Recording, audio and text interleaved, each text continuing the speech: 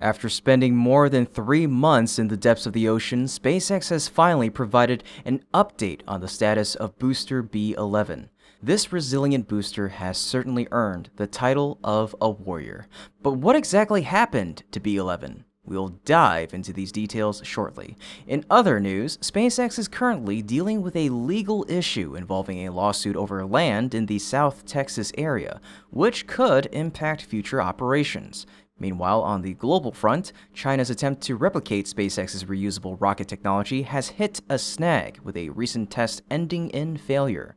Let's explore all of this and more on today's episode of Great SpaceX. More than 3 months have passed since Flight 4, and in addition to waiting for Flight 5, many are eagerly anticipating updates on the recovery of the hardware from the previous flight. This interest is understandable, as Flight 4 marked the first time both Starship stages successfully landed, a significant milestone compared to previous missions. Recently, Elon Musk shared images of Booster B11 accompanied by the message, "Starship Super Heavy Booster Flight 4. The images show that the booster sustained significant damage and is no longer intact, likely due to the impact of the flight itself as well as months spent in the ocean. Nevertheless, it's a remarkable image. The image specifically captures the aft section of B11, along with a few smaller pieces from the upper parts.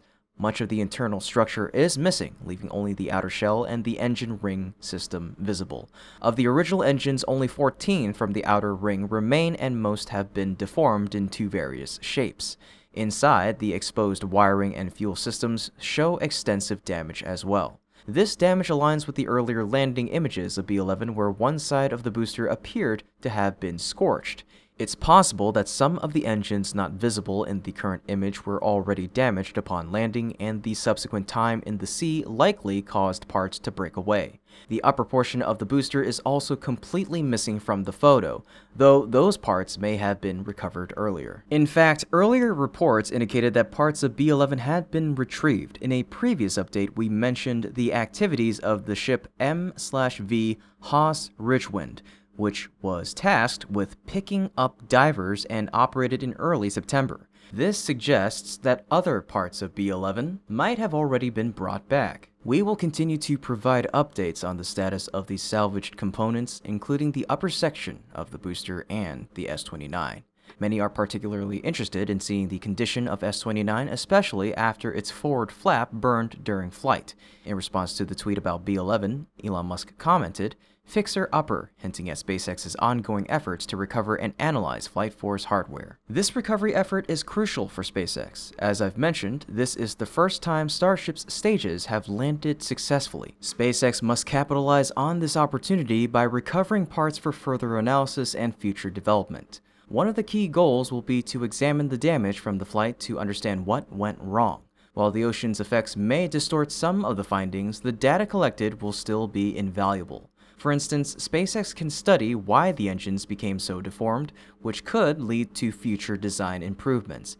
Additionally, as part of SpaceX's history of development, I hope they preserve these parts for display in a museum. They would serve as symbols of the early stages of Starship's evolution, particularly the advancements in reusability. It would also be fantastic if the insights gained from B11 could be applied to Flight 5. Unfortunately, we'll have to wait another 2 months until late November for the next launch. While the delay is disappointing, it offers SpaceX more time to refine the Flight 5 hardware based on the data from Flight 4, potentially increasing the success rate of the upcoming mission. Yep, that will be when Super Heavy will return to Starbase and land on the Mechazilla arm. This mission is unprecedented and certainly extremely difficult, but if they can collect data from the previous flight, that will be the basis for them to prepare well for the feat. In addition, the B11 recovery may also have a significant impact on the FAA. SpaceX has been constantly making arguments aimed at the FAA's process. They recently completed the full stack of Flight 5 hardware, and the recovery of the B11 parts is also an important achievement for them to promote the progress of Starship. Of course, in the future, we won't want the hardware to return on a recovery ship. Instead, it needs to come back in other impressive ways, like landing on the Mechazilla arm, standing proudly on a drone ship, or an ocean platform. But after all, the return of B11 is a major milestone for SpaceX's Starship this year. So please welcome B11 back home by responding with 11 in the comment section down below.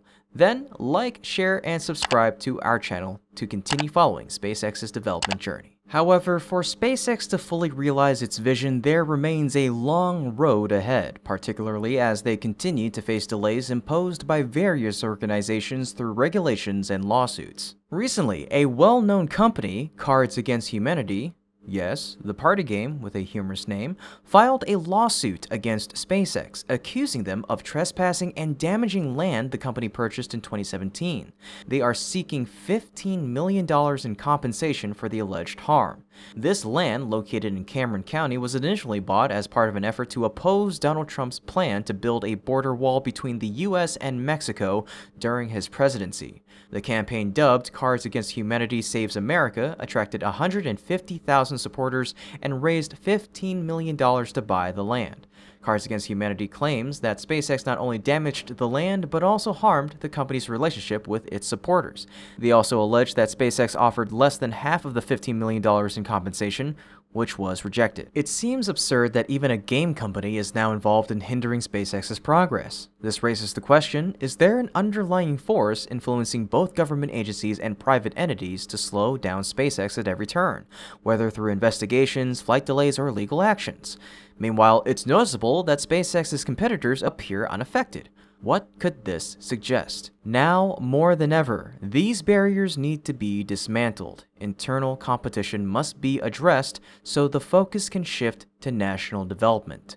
China is rising rapidly in the space race, and currently only SpaceX has the potential to help the US stay ahead. It'd be disappointing if internal conflicts gave China the opportunity to surpass us.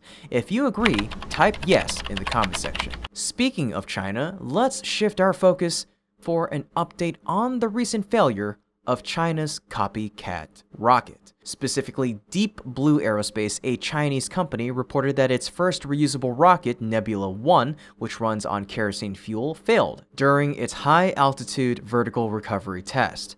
The failure occurred in the final stage of the test, which lasted 179 seconds. The test prototype stood 21 meters tall and had a diameter of 3.35 meters.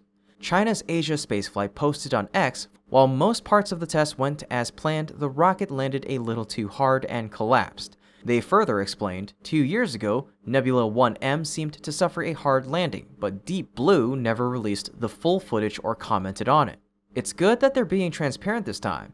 Nebula 1 slowed down to a hover, but the engine shut off at an unsafe height. Specifically, 2 of the rocket's engines failed before landing. As the rocket neared the landing zone, it fell abruptly, crashing violently and damaging the aft section and landing legs. However, videos and images of the entire preparation, launch, and landing process were released, showing that most of the flight, including the deceleration, appeared to go smoothly. Post-test images revealed that while the upper portion of the rocket seemed largely intact, the lower part was severely burned and damaged. Previously, investors and developers expressed confidence that by utilizing kerosene, methane, and liquid oxygen, they could reduce costs and create cleaner, more efficient rockets. The ultimate goal, to compete with SpaceX. Deep Blue Aerospace, along with many other Chinese startups, has adopted a copycat strategy in an attempt to push forward the commercial space industry and compete with the US, which is home to several strong private space companies. But as we've seen, developing rockets is no easy task. The recent failure of this test highlights that copying SpaceX's technology doesn't guarantee success. At best, it offers temporary gains. This underscores why SpaceX remains the dominant force in the rocket industry.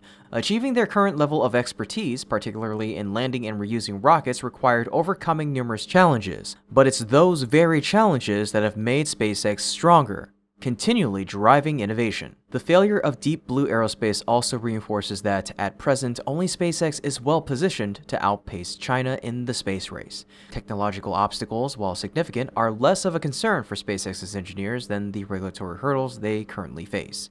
While China may have failed in this instance, given time, they could certainly make progress.